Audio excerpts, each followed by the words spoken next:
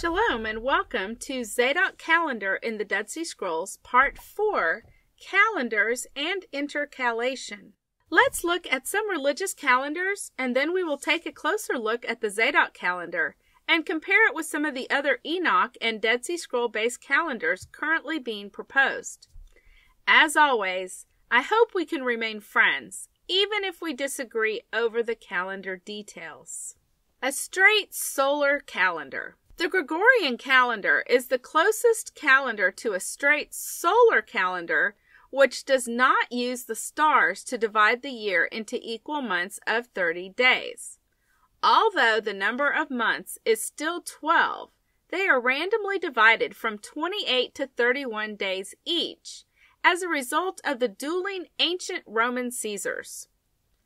A true solar calendar will always require intercalation, because of the 366th day every fourth year, which on the Gregorian calendar is added at the end of February as a 29th day. This fact alone proves that the true beginning of years should occur in March based on the vernal equinox, and not 10 days after the winter solstice, because intercalated days are applied at the end of the year.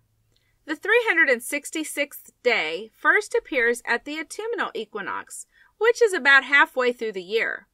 This shift of 2.5 months from March back to January makes the Gregorian not quite a literal solar calendar. But apart from this shift, which makes the years begin in January, the Gregorian calendar is almost a literal straight solar calendar. It is the closest calendar to a literal solar year, and it proves that a solar calendar will always require two things: calculation and intercalation. The 366th day intercalation on the Gregorian calendar is called a leap day, and the years in which it occurs are called leap years. The names of the months are Roman in origin. However, the number of days in a week are not. The ancient Romans followed an 8-day week, but later changed this to the Hebrew 7-day week. Ancient Roman records before the Common Era, in BCE, record that the Jews in Judea observed every 7th day as their Sabbath, which occurred on what the Romans called Saturnalia. Saturday is simply what the Romans called the 7th day of the Hebrew week. This is where we get the name Saturday on our current Roman calendar. These ancient records are displayed in the British Museum. Some scholars believe that of the 7 planets, the planet of Saturn initially meant rest, which was why the Jews were viewed by the Romans as keeping a Saturnalia each week when they rested. The ancient Babylonian calendars also recognize the 7th day as distinct, depicting it as separate from the other weekdays. The ancient Babylonians also viewed this day as a day of rest on their lunar calendar. It's astonishing to see that the word for the 7th day across virtually all languages and cultures depicts some adapted form of Sabbath or Shabbat, and literally means rest. So what is intercalation? To intercalate is the process of adding in-between days called intercalary days to a calendar system for the express purpose of preserving the calendar within the proper seasons. Remaining as close as possible within the proper seasons is a requirement for any biblical calendar because it is agricultural in design and function. Solar, lunar, or stellar calendars all require a system of intercalary days to remain properly aligned with the seasons. It's obvious that a straight 360-day stellar calendar requires 5 or 6 intercalary days to realign with spring each year.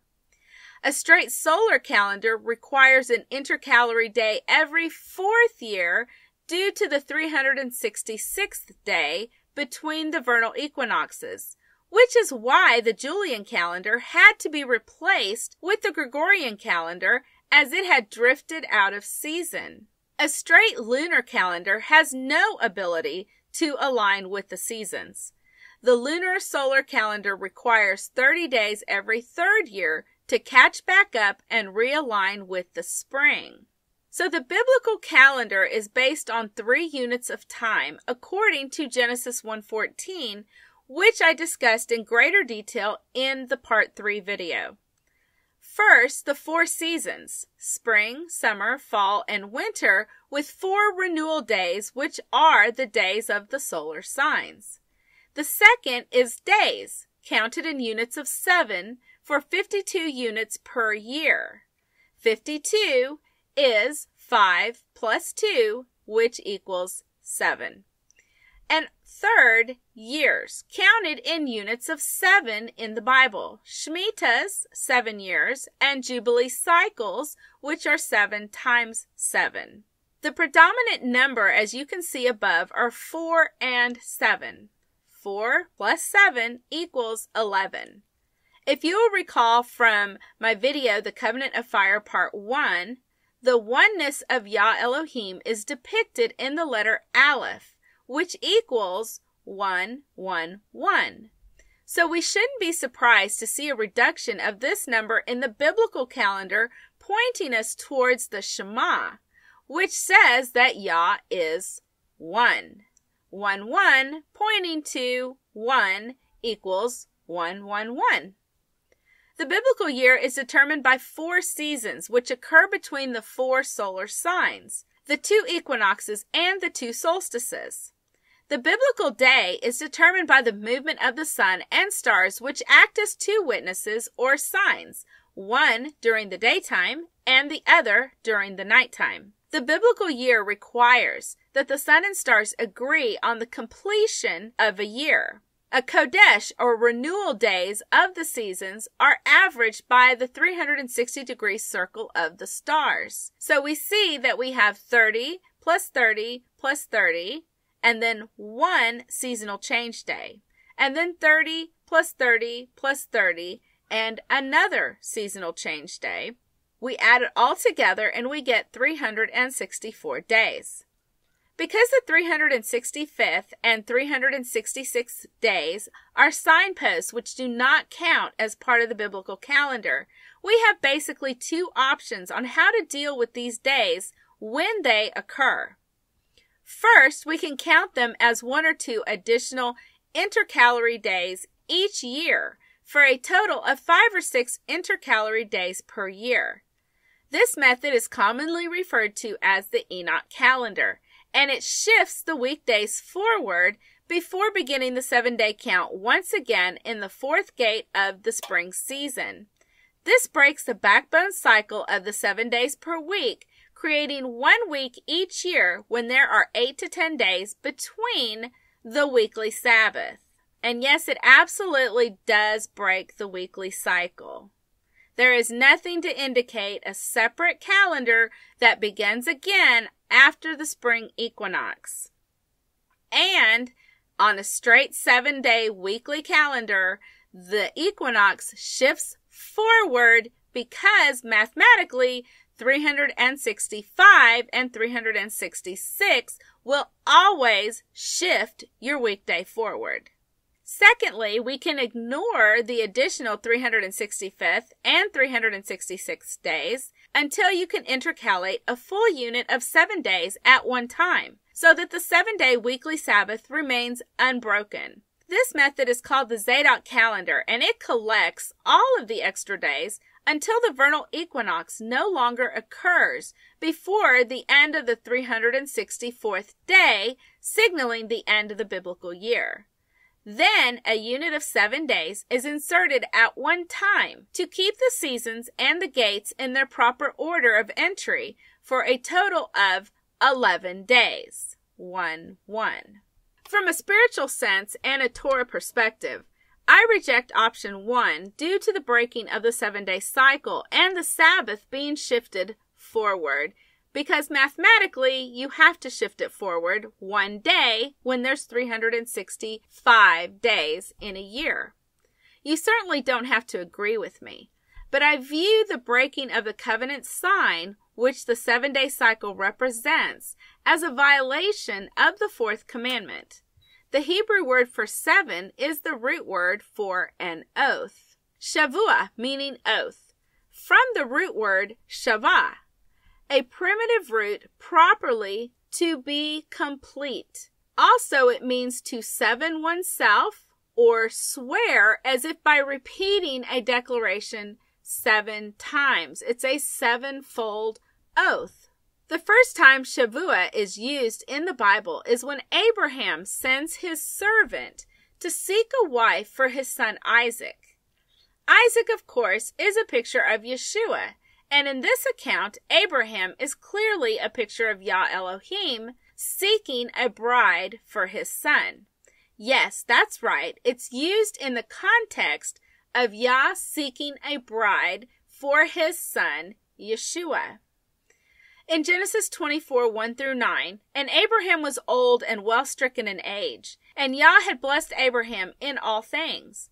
And Abraham said unto his eldest servant of his house, that ruled over all that he had, Put, I pray thee, thy hand under my thigh, and I will make thee swear, or shavah, by Yah, the Elohim of heaven, and the Elohim of the earth, that thou shalt not take a wife unto my son of the daughters of the Canaanites, among whom I dwell.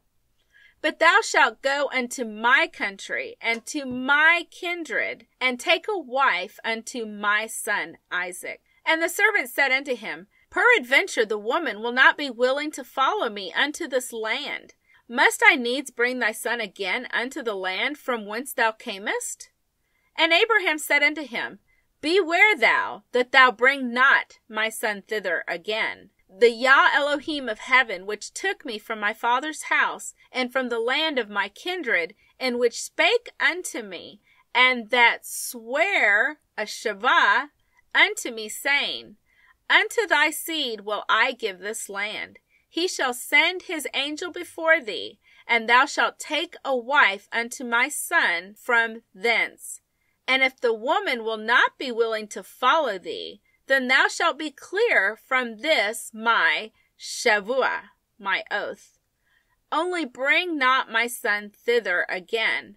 And the servant put his hand under the thigh of Abraham his master, and sware, or shavah, to him concerning that matter. So Isaac's bride was brought to Isaac 4 years after his mother Sarah died. At the end of 1,000 years, the New Jerusalem descends on the 4th day from when Yeshua died, and eternity begins.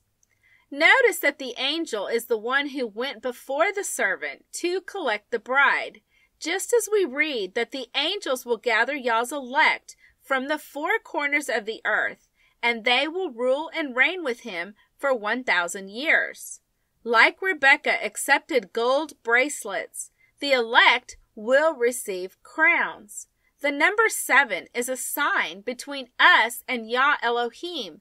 It's our wedding ring. Therefore, I personally believe that this oath spans all time, seasons, days, and years, as a picture of the enduring promises Yah has made to his people, the children of Abraham. This promise is again repeated directly to Isaac in Genesis 26, 3-5.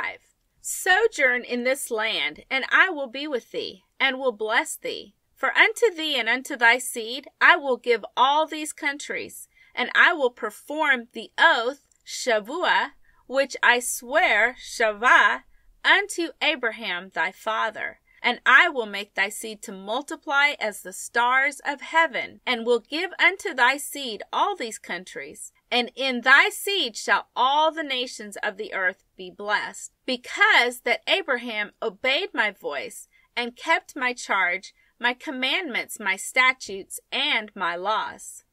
The number 7 represents Yah's covenant with his people, which he cannot break, his 7-fold promises.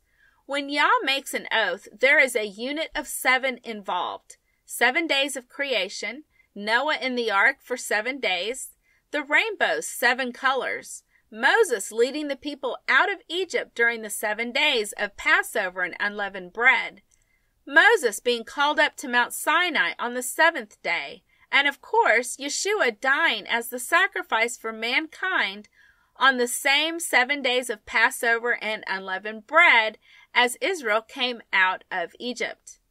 The 7-day cycle of the Sabbath, the 7-yearly cycle of the Shemitah or the sabbatical years, and the 7 times 7 cycle of Jubilees, and the feast of the 7th month, when Yah shows that he accomplishes his word.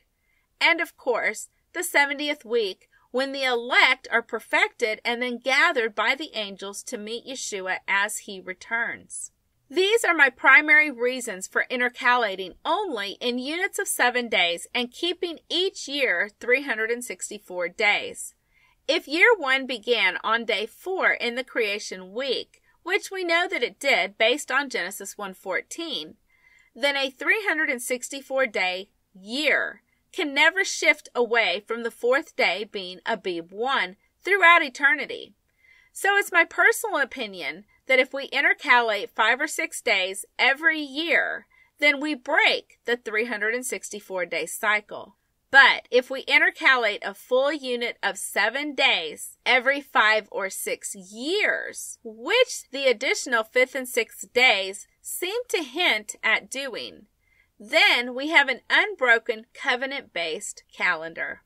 The luminaries point us to Yah, who established his oaths and covenants using the number 7. He chose that number for himself, and the observation of the luminary cycles independently can never institute the number 7. Only Yah could do that at creation through his word alone. This is why the number 7 is a sign of his divine authority, which is higher than what we can ever observe with our eyes. His ways are not our ways, and his thoughts are not our thoughts. In fact, his ways and thoughts are higher than ours, and his oaths, like the number 7, are unchanging and complete.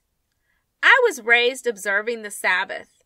While I didn't know or understand biblical calendars, I understood that every 7th day was a sign between me and Yah that I submitted to his authority over my life. His authority wasn't predicated on what I could see with my eyes around me, but only on the fact that he alone was my Elohim, and he said so. When the calendar question was raised, I rejected many different calendars for years because they violated his sovereignty over the unending and unbroken 7th-day Sabbath. It's my personal belief that Torah obedience isn't based on what I see around me, but only on what Yah said, which is often contrary to what feels natural and what the world I live in embraces. Only that which they can observe with their eyes. In Enoch 1, the sin of the watchers was to redirect the focus of the people from the Most High himself and place it on observance of the luminary cycles, particularly observance of the moon. Dalet is the door. The number 4 is represented by the Hebrew letter Dalet, which represents a door. The 12 constellations are popularly called the zodiac, which comes from the word sodi, meaning the way or the pathway. So the biblical calendar uses 12 units of time represented by the stars or the constellations, which were anciently called sodi, and the number 4, which is the Dalet. So 360 plus 4 gives us the way or pathway and the door. In Matthew 7:13 through 14, Yeshua says, "Enter by the narrow gate, for wide is the gate and broad is the way that leads to destruction, and there are many who go in by it. Because narrow is the gate and difficult is the way which leads to life, and there are few who find it." Now, please understand, I'm certainly not suggesting that the solar calendar provides our salvation, but it does point us directly to the stars, which encapsulate the entire plan of salvation from Genesis to Revelation. The Son, like Yeshua, tells us to turn back to the oath of 7ing with our Creator. The biblical calendar literally depicts the narrow path and the narrow gate of Yeshua. Our entire faith and walk is not based on sight, but on the oaths of Yah Elohim. Do you believe in coincidence? The Aaronic priesthood was called Zadok. Zadok means righteous, from Zadok, which means to be righteous or to be just. The Sod or Zod level understanding is the hidden meaning or the righteous meaning. The word Sodi or Zodi is the root word for zodiac. Sodi means the way or the pathway. The letter Dalet represents the door. The Dalet is also the number 4. There are 4 seasons with 4 solar signs or doors. The 4 seasons create a door for the unit of time called years. The number 7 is the root word for oath, Shavua, and the unit of time which Yah taught us to use. On day 364, the 4 seasons and the units of 7 days agree on a complete year.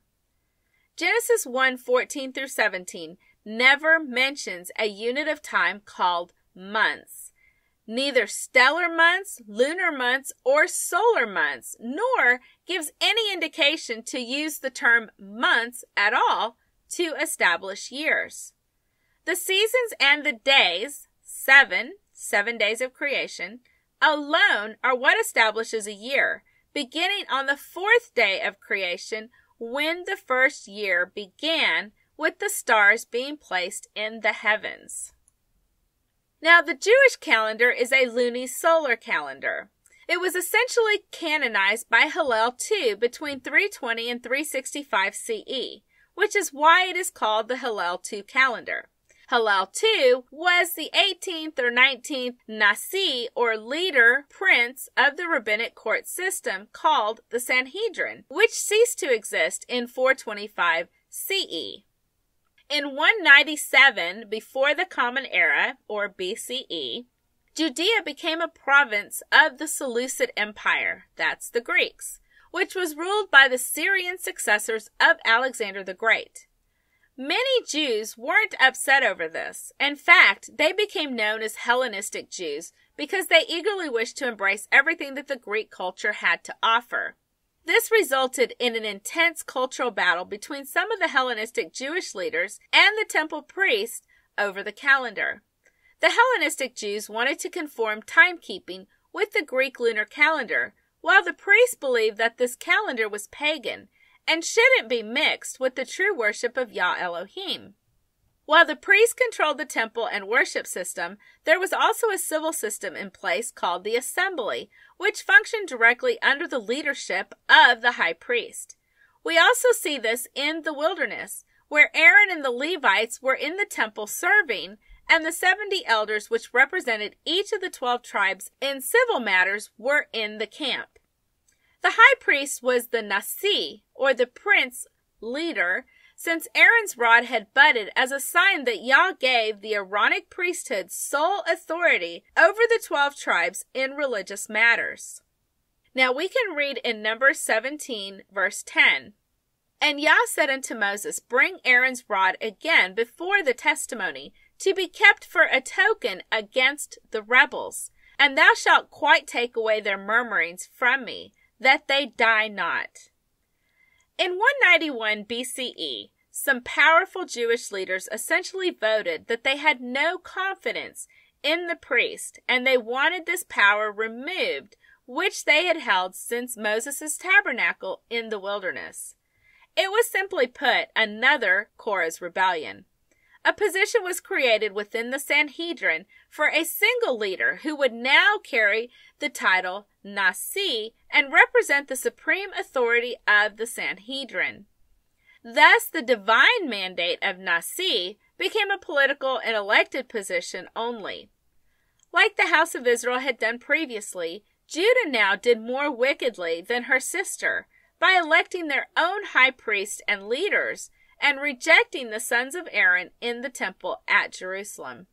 In 187 BCE, the last Aaronic high priest, Onias III, began to lead a resistance by the Zadokite priests to try to stop the Hellenistic infiltration.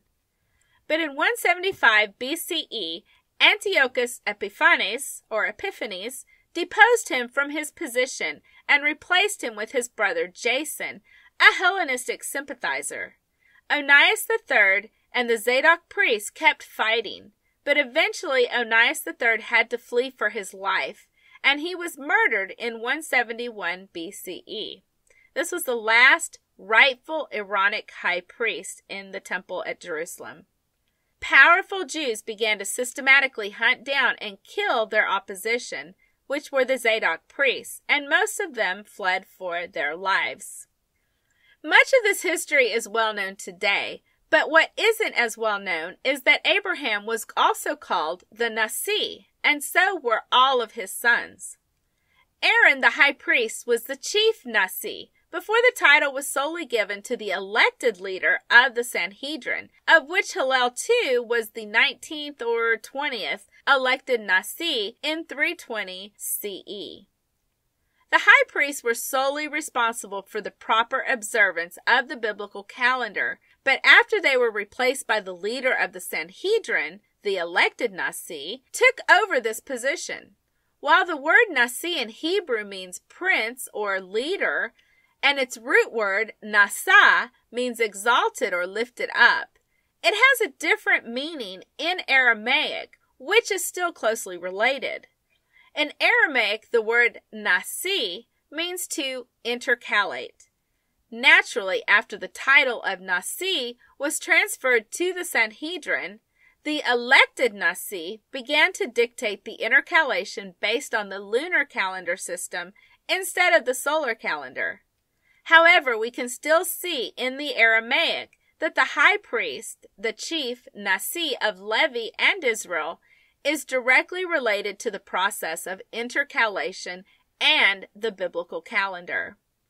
We all know the system of intercalation used in the Jewish lunar calendar, which makes it a luni-solar calendar using two different systems: observance of the moon and an unbroken seventh-day weekly Sabbath. Not even the Hellenized Jews dared break the cycle of 7 days, which represents Yah's covenant oath. The Jewish lunar calendar system uses the vernal equinox as a guide for when to add 30 days, the 13th month called Adar II, Adar meaning cold, at the end of every third year, which is why it is referred to as a luni-solar calendar. A 13th month is required because the lunar cycle falls behind the vernal equinox around 10 days every year, and 10 times 3 equals 30 days. Now, because of the vernal equinox falling on the 365th day, it actually falls behind about 11 days with the solar cycle of the vernal equinox, which also shows us that by intercalating 30 days only at the end of every third year, there was at some point a recognition of a 364th day. The Zadok priests called the Hellenized Jews who changed the biblical calendar from solar to lunar observance the sons of darkness, and they called themselves the sons of light in the War Scroll. In the Hebrew, the word Hallel, often translated as praise, comes from the root word halal, which means to shine. Halal occurs in 140 verses in the Tanakh. I believe that the word halal, although it can represent any shining luminary, is more specifically referring to the sun and the stars, because it is only applied directly to them. Halal, to shine forth, in 1 Chronicles 23:30, and to stand every morning to thank and halal Yah, and likewise at even. The sign which occurs every morning is the sun, and this sign is replaced by the stars at even as it sets in the west. Psalm 113:3, from the rising of the sun unto the going down of the same, Yah's name is to be halal. Job 31:26, if I beheld the sun when it halal, or the moon walking in brightness, which is yagar. In Psalm 150 verse 1, praise or halal ye Yah, praise halal Elohim in his sanctuary, halal him in the firmament of his power. Recall that Psalm 19:4 describes the stars as a tabernacle for the sun. Isaiah 13:10, for the stars of heaven and the constellations thereof shall not halal, give their light or shine. The sun shall be darkened in his going forth, and the moon shall not cause her light to naga, to shine. If you do a word search, you will see that the references to praise using halal are almost all in the setting of the temple with the priest. The Jewish Sanhedrin calendar, or Hillel II. So the Jewish Sanhedrin usurped the authority of the Aaronic priesthood in 191 BCE, turning it into a political position. Let's look at the names of the Nasi of the Sanhedrin. Here, the names seem very separate, very different individuals. But starting with number 5, we have Hillel, the elder, which is the root is halal. And then we have Shimon ben Hillel and Shammai. And then we have Rabban Gamaliel, the elder, Rabban Shimon ben Gamliel, Rabban Yochanan ben Zakkai, Rabban Gamliel II of Yavne, Rabbi Eliezer ben Azariah, Rabban Shimon ben Gamliel II, Rabbi Judah the first Hanasi, then Gamliel III, Judah the second Nasiah, Gamliel the fourth, Judah the third Nasiah, Hillel the second, Gamliel the fifth, Judah the fourth, and last Gamliel the sixth. It appears that the Sanhedrin attempted to create a family legacy to imitate the Aaronic priesthood, even using the word Gamaliel or Gamul-el after the first order of the 6-year priestly cycle, Gamul. They also awarded exalted titles such as Rabban and used the term Hillel, which also strongly suggests an association with the priesthood and the worship of the temple. By all appearances, this was an attempt to recreate the Aaronic priesthood while assuming all of their duties, in particular the biblical calendar.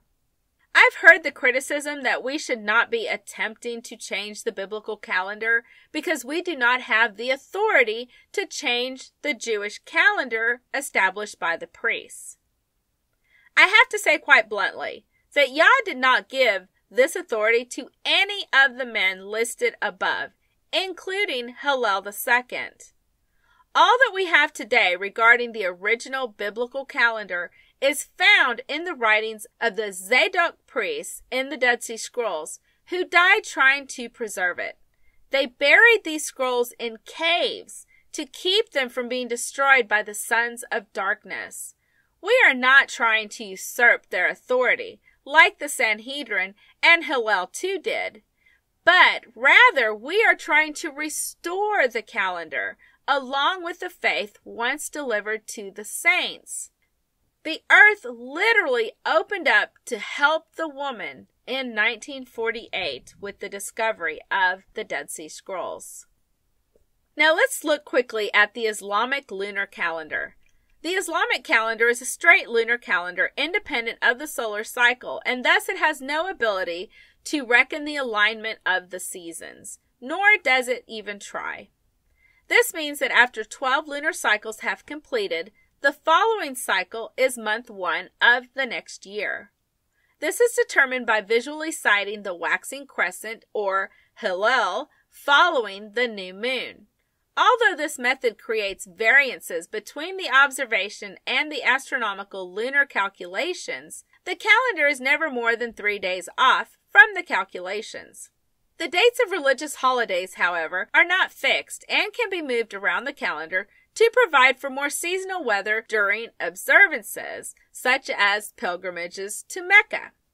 Various Muslim nations use different reckoning methods, and differences in weather conditions and visibility result in variances between the calendar dates observed from one nation to the next. However, most Islamic nations will automatically declare the evening of the 30th day to be the start of the next month if the crescent is not sighted. Intercalation, which is called nasi, is considered to be an act of disbelief. We can read what Muhammad said in Surah 9. The number of the months with God is 12 in the book of God. The day that he created the heavens and the earth, 4 of them are sacred. That is the right religion. So wrong not each other during them, and fight the unbelievers totally, even as they fight you totally, and know that God is with the God-fearing. Know that intercalation, nasi, is an addition to disbelief. Those who disbelieve are led to error, thereby making it lawful in one year and forbidden in another, in order to adjust the number of the months made sacred by God and make the sacred ones permissible. The evil of their course appears pleasing to them, but God gives no guidance to those who disbelieve. So you can see very strongly that Muhammad was against any form of intercalation called nasi. Of course, that system would not work with the biblical calendar, which is agricultural based and must align with the 4 seasons of the year. Now, the solar Christian Gregorian calendar. On the Christian Gregorian calendar, named after Pope Gregory, the year begins in the winter, about 10 days after the winter solstice on January 1st. However, the month names themselves tell us that the proper start of the calendar should be in March. For example, September means 7, septenary, 7. October, octo, means 8. November means 9. December means 10. Showing that January should be month 11 and February should be month 12. Every 4th year, there are 366 days between vernal equinoxes, which is added as the 29th day of February, called a leap year, in order to avoid adding an extra day in the middle of March, although the extra day first appears at the autumnal equinox. The religious holiday of Easter is always on a fixed day of the week, Sunday, but is determined by the first full moon following the vernal equinox, so the date shifts from year to year. It might be in late March or late April or somewhere in between.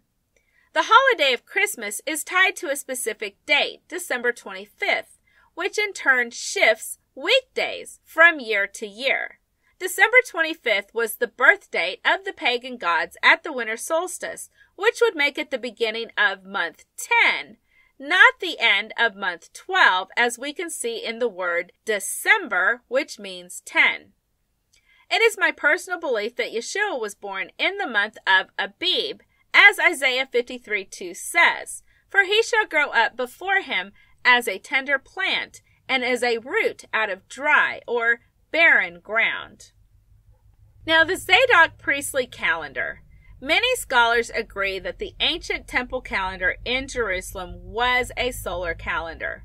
In the Talmudic and Mishnaic literature, there are hints that the calendar system was changed to a different calendar system at some point during the Second Temple era. The current Jewish lunar calendar, which is called Hillel II, follows the waxing crescent, or Halal, as the Muslims call it. Basically, the rabbinic leaders in the Second Temple era, which replaced the temple priest, determined that they had been given the authority by Elohim to declare the calendar, which they interpreted to mean they could also determine the calendar system. Similarly, Roman Catholicism determined that because Yeshua could forgive sins, and because they were his representatives on earth, that they also had been given the authority to absolve sins, which they did for many, many hundreds of years by selling forgiveness for money. You could give enough money to the church and be absolved of all your future sins, regardless of what they were. As part of the platform of the Great Reformation of protest, or the Protestant theology, rejected this church teaching, reverting back to the scriptural position that only Yah alone could forgive sins. As a result of the growing tension between the believers in Yeshua and the Jews who rejected Yeshua as the Messiah during the 1st century CE, the rabbinic leader Akiva placed a strong censorship on the reading of any outside books, meaning any writings with which they did not approve. This led to canonizing what is today called the Old Testament, or the Tanakh. However, when the Pharisees took over the position of the Nasi in the Sanhedrin, they also determined that there would be no more scriptures written, but they would only be interpreted from that point forward, since there were no more Aaronic priests. At this point, they also determined which writings would be preserved and which writings would be on the outside. Later, Roman Catholicism did the same by canonizing the New Testament, or the Brit Hadashah. So we have calendar tradition, but not necessarily fact. Because the solar equinox phenomena alone within the stars brings in the years exactly. There are no lunar cycles which announce any of these seasons, much less can demarcate a year, as we can see with the Islamic calendar. There is no lunar equivalent to the sun and the stars. This explains why the Jewish lunar calendar still uses the vernal equinox as a guide when adding the 13th month in order to realign with the season of spring, which of course is based on the sun and the stars. So while the Jewish lunar calendar uses the moon cycle to establish months and feast days, they ignore the moon to calculate the Sabbath day, which is the first feast mentioned in Leviticus 23, by using a separate system of calculation. There is, of course, no scriptural support for divorcing the Sabbath day calendar from the other feast days calendars, and thereby using two separate systems. In Leviticus 23, it looks like one calendar system was clearly intended. Lunar feasts and lunar Sabbaths. Due to the absence of scriptural support for two separate calendars for the feasts of Leviticus 23, some have logically concluded that all of the appointed times should follow one calendar system. I agree. However, for those who adopt the lunar cycle 100% as their calendar system, they follow what is called a lunar Sabbath, which occurs 7 days after the 2% crescent moon, or Hillel, is sighted. Despite some disagreements, the result is that their weekly Sabbaths always land on the 7th or 8th, 14th or 15th, 21st or 22nd, 28th or 29th of every lunar cycle. There are two groups, the 7-14-21, and they dispute and argue and debate quite a bit with the other group, which is the 8-15-22 group. This is then followed by an extended Sabbath day, which can last 2 to 3 days until the next 2% crescent is spotted, ushering in day 1 of the following month. However, this calendar causes many difficulties and is very disorganized due to the multiple Sabbath days at the end of each month, where the Sabbath day literally extends for 2 or 3 days, as well as the shifting of the Sabbath day through the weekdays from month to month. Most people find it very difficult to hold down a steady job and provide for their families, while at the same time desiring to be obedient to their Creator and observe His Sabbath day as commanded. Calculation. The concept of calculation is firmly established in Genesis chapter 1. Yah Elohim added light and then divided it from the darkness. Yah added a firmament and then divided the waters. Yah added the waters together under heaven and called them seas, etc. The entire week of creation was performed in a perfect unit of 7 days, and the 7th day was set apart as holy because Yah Elohim rested from His work. These 7 days is what forms the backbone of the septenary calendar, which means that it is established in multiples of 7. The concept of a day is given first in Genesis 1:3-4 by the presence of light called Boker, which precedes each of the creation days' work. But the ability for signs and seasons and days and years does not appear until the fourth day of creation. Thus, the first year could not begin until the fourth day of creation, when the stars were placed in the sky with the great light. Note the absolute lack of a month being mentioned, much less signaled by a luminary sign. If the seasons, days, and years are determined by the sun and stars, then why would we switch to the moon and create a unit of time called a Kodesh? Continuing with the system of calculation for solar months just makes much more sense. In the stellar cycle, the stars form the base 360-degree circle of 12 units of time containing 30 degrees each. However, the stars alone cannot dictate years within their proper seasons for agricultural cycles and feast days, as the days must also dictate a year in Genesis 1:14. This is why it's impossible to use only the constellations to determine the biblical calendar year, because the stars move forward incrementally independent of the seasons. 6,000 years ago, the vernal equinox rose in the constellation Taurus, and the North Star wasn't Polaris, but was the star called Thuban in the constellation of Draco the dragon. The constellation Draco derived from the Latin term Draconum, which means huge serpent. Draco never sets below the horizon in the northern hemisphere and is therefore always visible. The head of Draco forms a trapezoid just north of Hercules, which is in the constellation of Scorpio, and its body winds its way through the sky to end between the Big Dipper and the Little Dipper in the constellation of Cancer. From early to mid-October, which corresponds on the biblical calendar to the early and middle part of the 7th month, a meteor shower called the Draconids appears to radiate from Draco's head. The former North Star, Thuban, or Alpha Draconis, forms the tail. The serpent Leviathan may be a reference to this star in Scripture, whose tail spans 1/3 of the stars.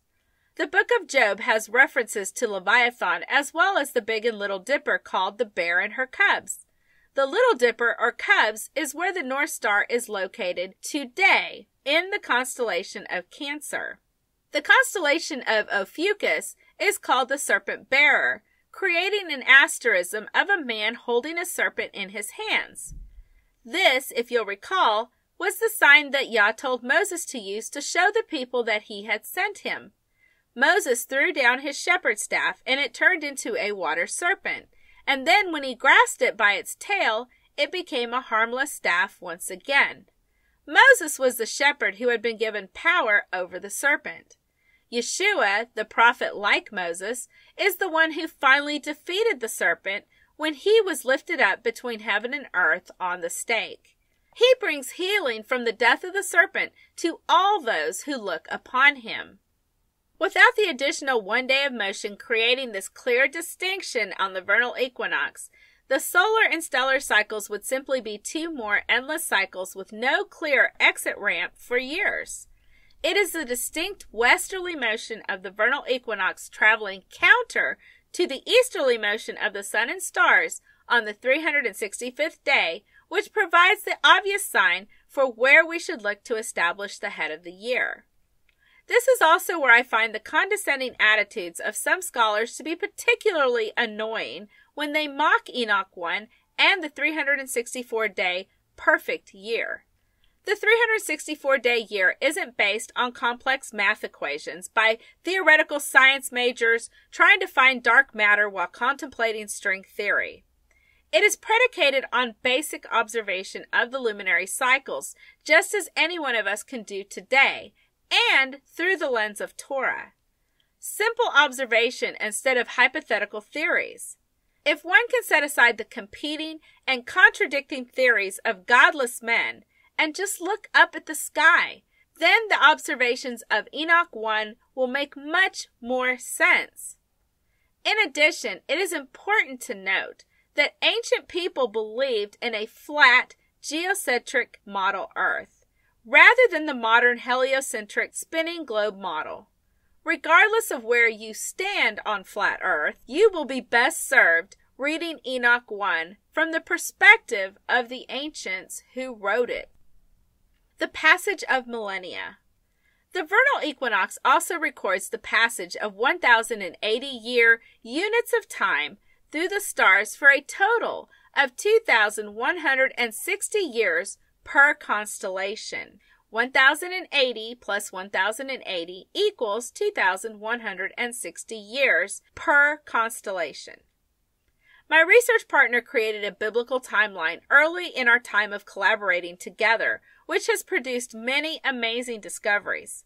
One astonishing discovery was that in the biblical timeline, we found significant events occurring in 1,008-year units of time. This number proved to be a significant calendar number. 1,080 minus 1,008 equals 72 years, which is how long it takes for the constellations to rotate 1 degree. 72 is also the number of biblical feasts once you include the free will offerings of the first fruits of new wine and the first fruits of new oil, which are mentioned with barley and wheat repeatedly throughout Scripture as first fruits. 70 plus 2 equals 72. So 70 feast days plus new wine and new oil gives you 72 total. Note how these subtracted years add up to the number 144. 72 plus 72 is 144, which times 1,000 equals the number of elect in Revelation. 144 times 1,000 equals 144,000 of the elect. And of course, the 144,000 are from the 12 tribes of Israel, as depicted by Joseph and his brothers in Genesis 37 as the constellations. Also note that the woman who appeared as a great wonder in heaven in Revelation 12 has the 12 stars around her head.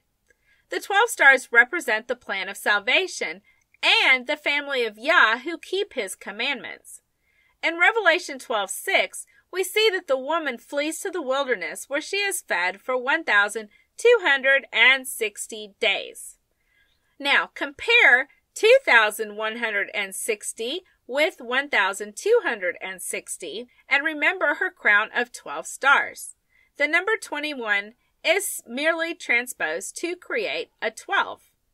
Thus the woman and the procession of the equinoxes through the 12 constellations appear directly connected.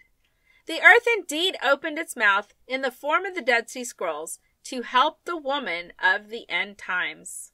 Now remember at Creation Week and the 7-day cycle which Yah established from the beginning. Yah was already counting off the 7 days before he had even placed the motion of the sun and stars in the heavens together on the 4th day, which began the first biblical year. The entire process of creation was based on adding, subtracting, multiplying, and dividing within a measurement of 7.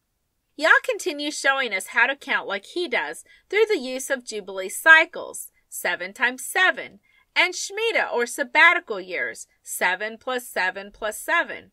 It is no coincidence that all 7 commanded feasts occur within the first 7 months. Passover and unleavened bread is a 7-day feast. You can count by 7s to reach the feast of Shavuot. Yom Teruah is on the first day of the 7th month, and the feast of Sukkot is 7 days plus the 8th day, which is called Addition or the last great day. The number 7 is well established as the original calendar number, and for Yah to establish a biblical year, which has a broken cycle of 7s, isn't likely. After all, 7 is the backbone of the calendar itself. So while the stellar cycle may equal 360 degrees, the biblical calendar must not end with a broken 7-day cycle. Any attempt to follow a strict adherence to the luminary cycles will always result in a broken 7-day cycle because none of the luminary cycles are divisible by 7. But the sun, which divided the light from the dark on day 1, gives us the sign for days, which indeed points us to the covenant of 7.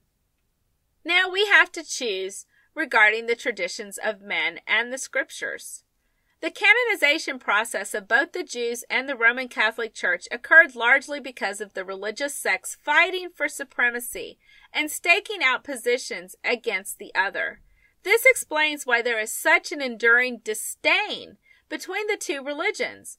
Jews are allowed to believe in anything and still be considered Jewish, except for Yeshua as their Messiah. Belief in Yeshua by a Jew is often viewed by the religious establishment as traitorous to their faith. Perhaps because the oppressors of the Jews were the Romans, who began to rule over them in 67 BCE, they followed a solar calendar, so the Jews determined to follow a lunar calendar. Apparently, they liked the Greeks much more than the Romans. Roman Catholicism, having retained the power of government for millennia, were outspoken about the so-called evil of the Jews and the synagogue of Satan. Very early in the Roman Catholic tradition, anything which was considered to be Jewish, such as keeping the seventh-day Sabbath or the biblical feasts and eating kosher, were forbidden. Following any of these biblical commandments today in modern Christianity, which has been handed directly down to us from the Roman Catholic Church, is viewed as traitorous to the faith of Yeshua. The result of these feuding religions was that scriptural truths were rejected on both sides and replaced with man-made commandments and man-made doctrines, which bolstered the opposing traditions and the hard lines which they had drawn. This feud has still shaped our mindsets and all of our religious traditions to this very day. Now, I'm going to go ahead and split the study into two. So this is going to conclude part 4, and I will begin the next study, part 5. I will discuss and compare the different biblical calendars, the Enoch calendars, and the Zadok calendar specifically, which are most popularly being explored today. Thank you so much for joining me for this study, and shalom.